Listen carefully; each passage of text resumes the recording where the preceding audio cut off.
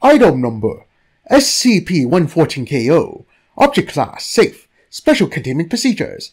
SCP-114-KO is contained in a 15 meter by 15 meter by 3 meter containment chamber with acrylic walls in Area B2 of Site-104. The floor is covered in a 20 centimeter layer of humus planted with perennial flowers. SCP-114-KO soil is to be kept at a humidity between 60% and 75%.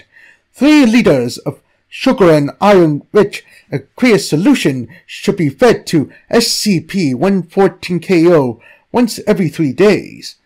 If SCP-114-KO shows signs of aggression, personnel are to immediately vacate the area and placate SCP-114-KO with a solution of 50 mg of phosphate dissolved in 2 liters of water. Description: SCP-114-KO is a species of insect specifically similar to the Korean Firefly, but approximately 1/5 the size of typical members of its species. SCP-114-KO has a lifespan of approximately 2 months, consisting of a larval stage, 4 to 5 weeks, and an adult stage, 3 to 4 weeks.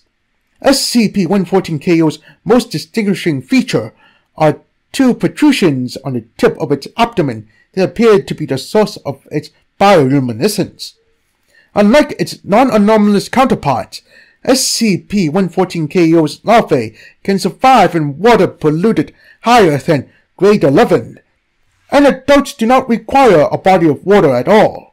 SCP-114-KO prefers food sources containing metals such as iron, or specifically aluminium.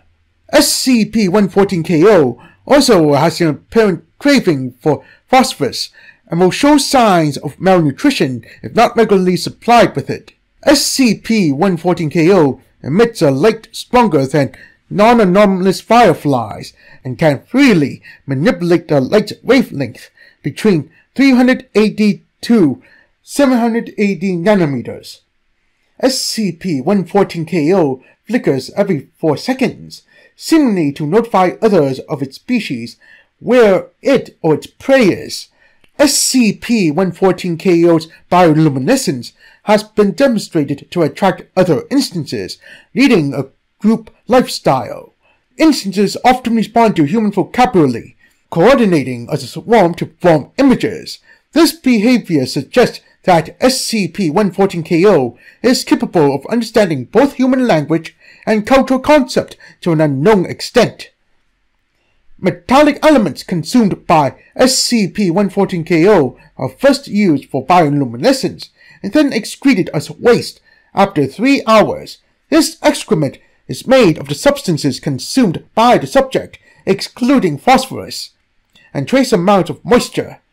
The excrement has varying degrees of strength, but is generally steadier than most conventional alloys.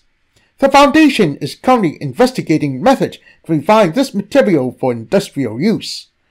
SCP-114-KO was first found simultaneously in 3 junkyards, an abandoned warehouse, and a graveyard on Beep Mountain, all located in Deep-gu Beep-si, Republic of Korea.